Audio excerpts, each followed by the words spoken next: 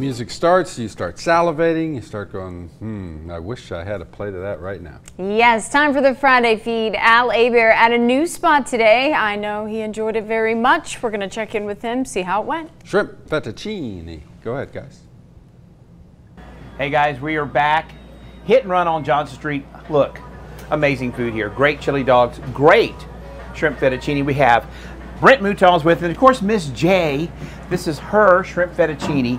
Now we have the cream cheese. It's blended well. What's next, Miss J? Shrimp.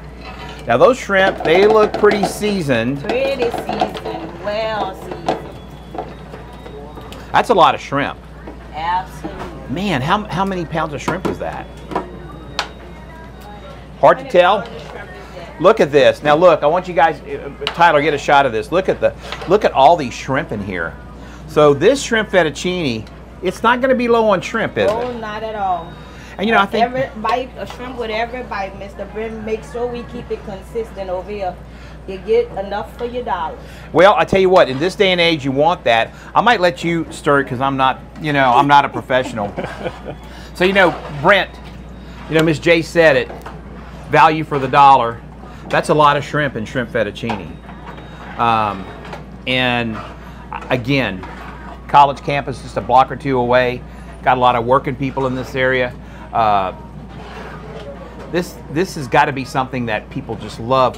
How did you? I mean, that's a lot of shrimp. What made you decide we're going to put just a boatload of shrimp in there? I guess just from experience, going places and being aggravated, where you get an entree and you got 5 or 6 shrimp in it. Now, I think the other thing that's important. I don't know if you can tell.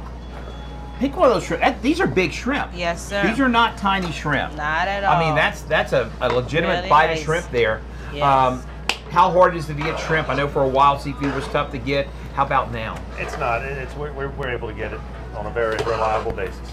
And of course, good Gulf shrimp. You want Louisiana shrimp. That makes such a big difference. Miss J, yes. How long are we going to cook this? I'll cook it until my shrimps get done.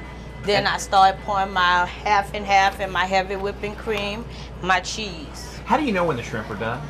Shrimp take about 3 minutes to cook, but I like to see my shrimp pink. Okay, that's it. It turns pink. Yeah. Because I know someone told me once, if you cook it too much, they shrivel up, they kind of disappear. Yeah. So there's an art to this, right? Right.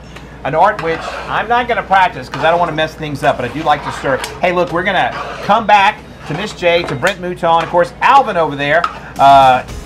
We're going to go back to you guys in the studio. This, oh my God, it smells so good.